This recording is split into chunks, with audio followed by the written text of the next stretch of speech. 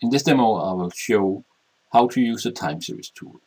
I already have a table with a date-time column open in a map. First, I want to add some base maps to give it some context here.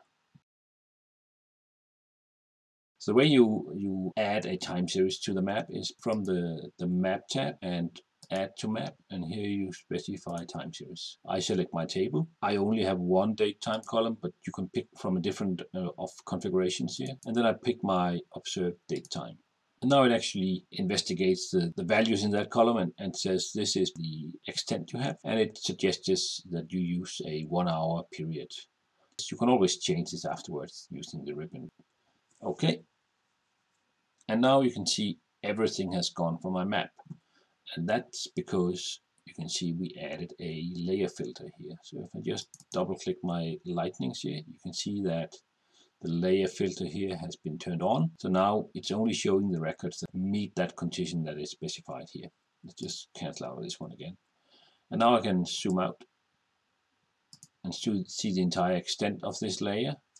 But you'll notice that there's actually only data down here around the Netherlands.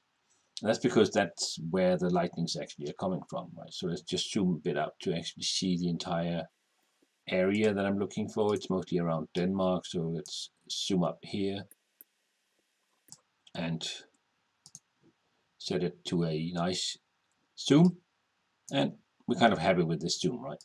Maybe move it a bit over here. So now we're ready to actually use the time series in MapInfo. Remember that the lightning layer here is using the layer filter here to control what elements is being showed.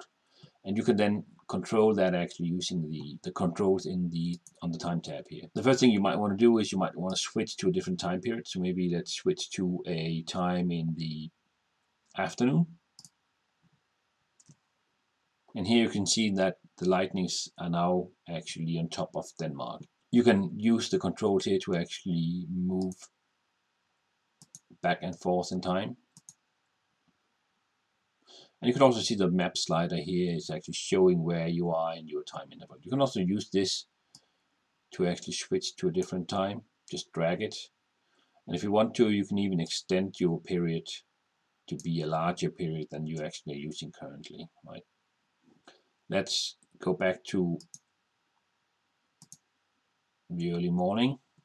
You see the lightnings are coming down here. And you'll also notice it says some date time stamps up here.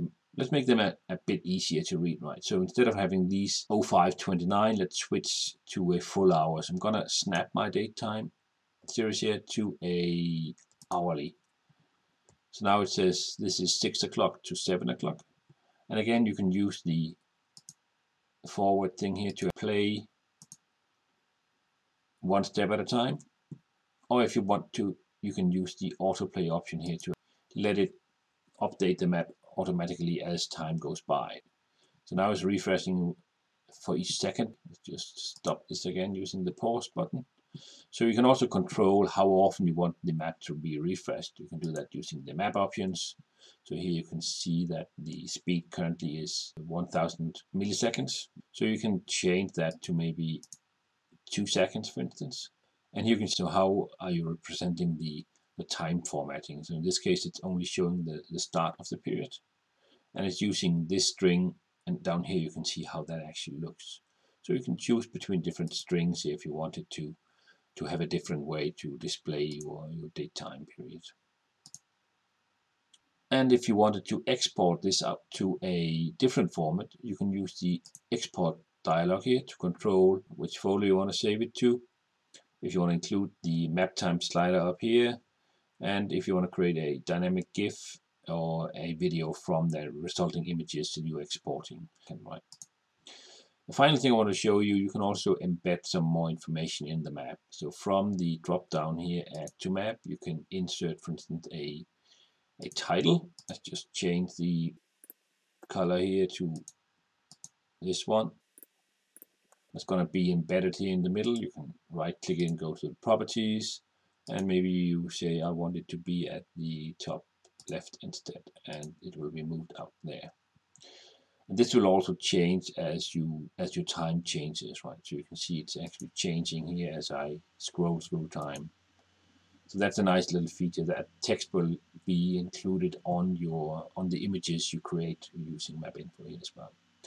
So I hope this gives you a very short introduction to the time series tool that we have added to MapInfo Pro version 2021.